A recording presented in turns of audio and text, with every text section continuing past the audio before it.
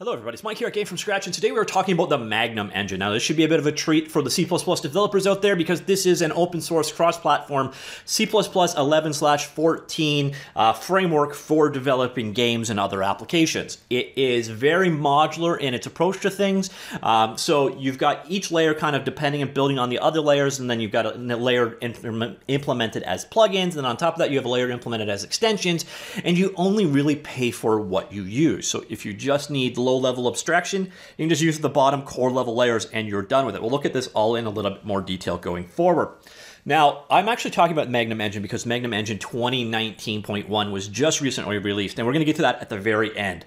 I figure a lot of you have probably never heard of Magnum Engine, so we're going to go through what it is first, and then we'll go to what is new at the very end. The other thing I should probably cover before we jump in is Magnum Engine is poorly named. This is not a game engine. This is a framework. So there is a core distinction right there. There is no level editor or tools. This is the kind of tool on which you would build your game engine on top of. All right, so without further ado, let's jump in and take a look at the Magnum framework. So it is available at magnum.graphics.com. You can see it is split up into different categories. We've got the core, and we've got the layering on top of that, and then we've got the extensions built on top of that. And we're going to jump through each one of those in some detail. And then as I mentioned earlier on, 2019.1 was released a few days ago. We'll jump in and we'll cover that as well. So first, let us cover the whole features things. This is the core level abstraction. So you've got the Magnum framework. That is technically here. This comports the core. Magnum itself is built on Crade, Crade, I imagine that's how that's said. And that is providing utilities, containers, the plugin manager, interconnections, testing stuff harnessed there. And the Magnum is layered on top of that, provides math functionality and more. And then eventually all the other layers, which we're going to look at in a second, things like animation, GL rendering, platform support, so on, they're built on top, and then the extensions are built on top of that as well. So if you want, you can build Magnum and just use this functionality. And then as you need more, you add those plugins or modules in. So it is very, very lightweight and modular in the way it works. It uses a CMake-based build system, and probably the part that you guys are most interested in is it supports Linux, embedded Linux, Windows via MSVC or MingW, the Windows RT, which is kind of going away, macOS, iOS, Android, and web via WebAssembly or ASM through mscripting. And that's kind of everything for the most part. It's your typical C++, incredibly cross-platform support there.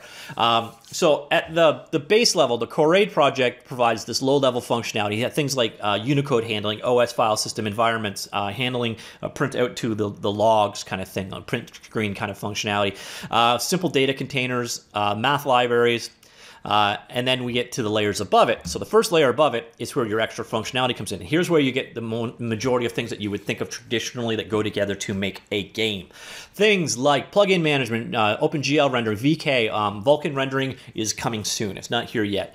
But we can go quickly through the list. Signals and slots library there. This is like Qt's signaling system, a way of basically communicating through two things using a signal and a slot. So a slot waits for or responds to messages. It's a good way of communicating between different controls and objects. We have testing and benchmarking, animation framework, OpenGL wrapper layer, Vulkan wrapping layer, platform integration, mesh texture and shader tools, asset management, debugging and prototyping, scene graph functionality, test and UI, audio. And then they integrate the following libraries: Bullet Physics, Dart, Dynamic Animation, and Robotics Toolkit, the Oculus SDK, GLM Math Library, and Deer IMGUI UI library on the front end. And then finally, we have the extensions layer. This is built on top of the extras layer. So for example, if you use shaders converter, you are obviously going to need the shader tools here and so on. So text requires, or you need the text layer to use the font and font converters. And here we've got importers for things such as Targa, PNG, JPEG, GIF, EXR, HDR, BMP, DDS, so on image formats, the GLTF, OBJ, Stanford PLY, and OpenGex file formats. Now you might notice some of the biggies are missing there, such as Collada or FBX. Well, those are actually available as a plugin using ASIMP or ASIMP, however you want to call that. ASIMP is a kind of a universal library for importing and exporting 3D file formats. I've actually done a video on it in the past if you want to learn more, but they support it. So as a direct or indirect result, direct result, they then get file format support for all of the formats it supports, and it supports all the biggie ones you'd expect. We've got image converters, audio importers, fonts, font converters, shader converters, math math converters, and then you take all of those things together and you basically have a full-blown game engine. But once again, you only pay for what you need. So if you do not need Vulkan support, you do not have Vulkan support, and Vulkan support is not built into your library. If you do not need animation, you do not have animation, and it is not built into your library. So that's kind of their support, their process here is to make things as modular as possible, which is a bit of a double-edged sword. Now, if you're wanting to learn a little bit more about it, if you go to their page, there is a full set of examples to get you up and going. We can see them in action right here. So here, for example, this is an NM script and compiled version of their bullet physics integration. It's not working. Okay, I think I've actually got this open in another browser. I'll come back to that in a second. So here we've got also the code and everything else is available on GitHub. I will, of course, link to both of these things in the link linked below. So you don't need to remember any of these URLs, but it is up on GitHub. As I mentioned earlier on, this is an MIT licensed project. What's kind of cool here is it is completely free to use commercially and private. And on top of that, though, they also have professional services. So if you need support, they do have paid support available as well.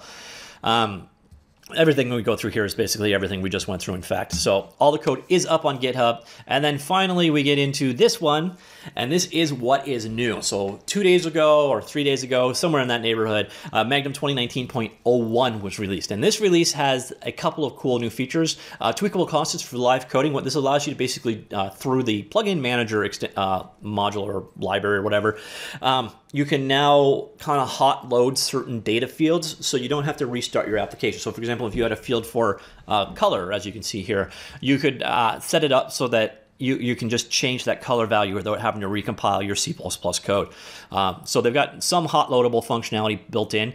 The IM GUI, the Dear IM GUI thing I talked about earlier on, that's a cross-platform UI library.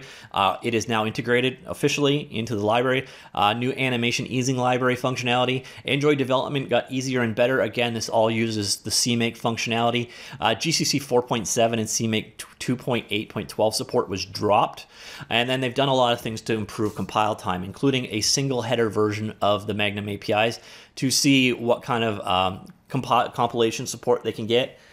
Some improvements in the Vulkan level of support, quality of improvements in the documentation, Hunter, MSY2, and Conan packages, updates from previous versions, and then you've got full change logs for each individual area we broke down. So there's like the underlying Corrade library, Magnum, the plugins, and so on. They all have their own change notes. So if you want to dig down and get more details, those are all available right there. So let me just flip back here. So here we are back on the home page. And I'm just going to quickly show you that example I didn't show you before. So you come in here to Showcase, and you can see various different examples. This one is a GLTF model loader, for example. There's the bullet physics I was going to show you. There are full tutorials. That's what I was in the other thing that walked you through how these things are created. But as you can see, I'm just going to throw some cubes at this guy, and we'll see the reaction. So there are a number of different browser-compiled extensions out there examples out there that can show you what Magnum is capable of. So if you're interested in learning more, this is a good place to start. See if it's got the functionality you want to see. So definitely a cool engine that you should be aware of. If you are interested in jumping into it, just head to the Magnum.graphics website, and then click this dive right in. This is your compilation instructions.